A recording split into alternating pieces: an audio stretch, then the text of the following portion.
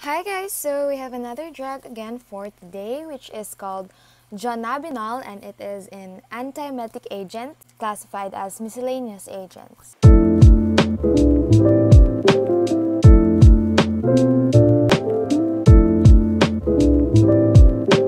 DRONABINOL, I am inside a capsule. Generic name is also DRONABINOL. The brand names include Marinol and Syndros. My chemical name is delta-9-tetrahydrocannabinol. Upon drug classifications, I am antiemetics in terms of therapeutic and cannabinoids in terms of pharmacology. In pregnancy categories, I am in pregnancy category C. In my mechanism of action, I am an active ingredient of marijuana, and I contain a wide variety of CNS effects, including the inhibition of vomiting control mechanism in the medulla oblongata. Upon therapeutic effects, I suppress nausea and vomiting, and I increase the appetite in patients with AIDS. Next is my pharmacokinetics. DRONABINOL is almost completely absorbed after single oral doses, and due to the combined effects of the first-pass effect in the first-pass hepatic metabolism and high lipid solubility, only 10 to 20% of the administered dose of me reaches the systemic circulation. Upon distribution, my volume of distribution is about 10 liters or kilogram.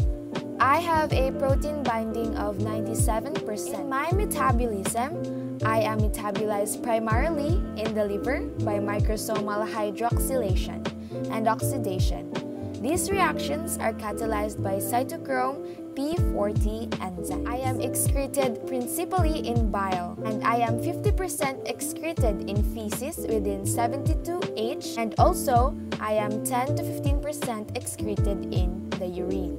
So, next is my indication. My indications is that I prevent serious nausea and vomiting from cancer, chemotherapy, when other more conventional agents have failed. I also manage anorexia associated with weight loss in patients with AIDS.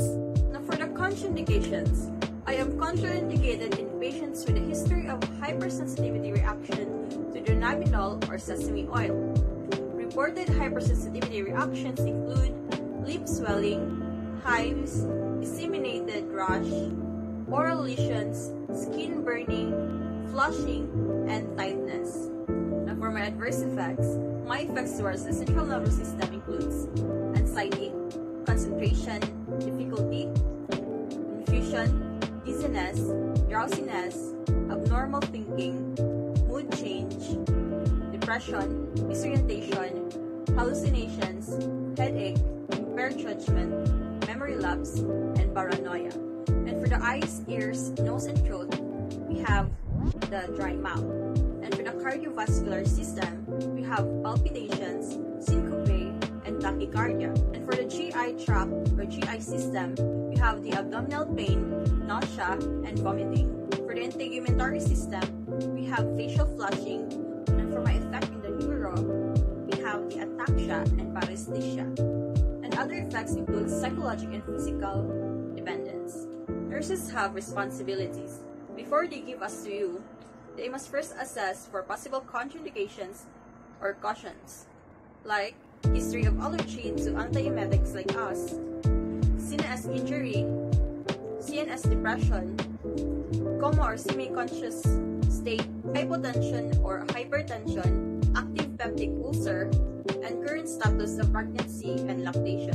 Second is they must first perform physical examination for baseline data. Next is to assess the patient's neurological state. Next is to assess your neurological status, including level of orientation, affect, and reflexes. Next is to assess the cardiopulmonary status, including baseline pulse and blood pressure. Then inspect your skin for color and evidence of lesion and rash. Also, they examine your abdomen, including the liver, and auscultate the bowel sounds. They must also assess your complaints of nausea and evaluate emesis. They note the color, amount, and frequency of vomiting episodes. And lastly, they monitor your laboratory results, including liver and renal function tests. Nurses' responsibilities during the implementation includes assuring that the route of administration is correct and appropriate. Next, they assess you carefully for potential drug-to-drug interaction when I am given in combination with other drugs. They also provide comfort and safety measures. They provide support and encouragement to the patient. And lastly, they provide thorough patient teaching. After administration or implementation, nurses advise patients about the daytime drowsiness and decreased attention and mental focus. So, use me with care if driving or in other activities that require strong concentration. They educate patients about the risk of physical and psychological dependence during excessive or prolonged use. Patients are also encouraged to adhere to the proper scheduling of medication. Patients are also encouraged to adhere to proper dosing schedule. And lastly, they instruct patients to report bothersome GI side effects such as severe or prolonged nausea, vomiting, abdominal pain, and or dry mouth. This has been DRONABINOL. Thank you for watching. Bye!